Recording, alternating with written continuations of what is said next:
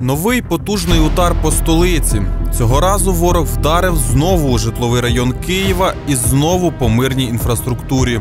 Ціллю ворожого удару став торговий центр. Частина будівель зруйновані повністю, решта зазнали сильних пошкоджень. На парковці поряд з торговим центром вщент знищено більше 2 десятків автомобілів. Є жертви серед цивільного населення. Їхня кількість зараз уточнюється.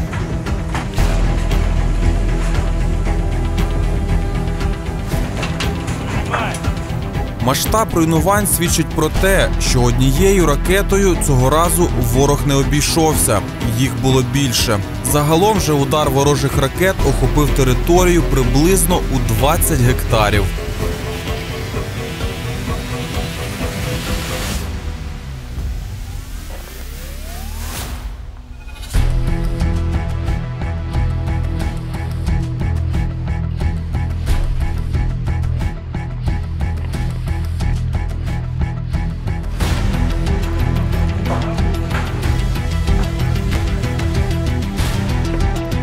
З початку російського вторгнення це, напевно, один з наймасштабніших ударів по столиці.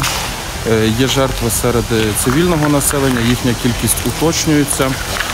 Зокрема, постраждав і житловий будинок, але найбільше постраждав, власне, сам торговий центр. Для нас кожного разу лишається загадкою, за яким же принципом ворог наносить свої ракетні удари. Адже логіки у його діях, окрім як знищення мирного населення, немає зовсім. Що далі йде війна, то все більше такі дії окупантів нагадують агонію. Знаючи, що цю війну вже не виграє, ворог лютішає і остаточно втратив людське обличчя. Більшість міст столиці, куди б'є ворог, мають лише 2 спільні ознаки. Тут живуть цивільні, і тут точно немає підрозділів Збройних сил України. Так і цього разу. Ущен зруйнований спортивний комплекс, магазини з дитячим одягом, Макдональдс і, за злою іронією, будівельний магазин мережі, яка, до речі, не збирається йти з російського ринку. Цікавим є те, що торгова мережа, зокрема Leroy Merlin, нещодавно заявляла про те, що не збирається виходити з російського ринку. І от саме вона і постраждала, певно, найбільше.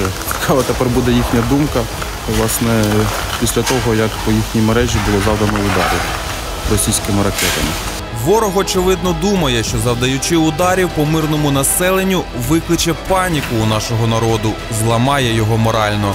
Він глибоко помиляється. Українці вже неодноразово довели свою стійкість і незламність, а подібні удари ворога – це тільки додатковий стимул до боротьби і до помсти. І ми не збираємося просто так відпустити раненого звіра, яким є російська армія на українській землі. Наше завдання – добити його повністю.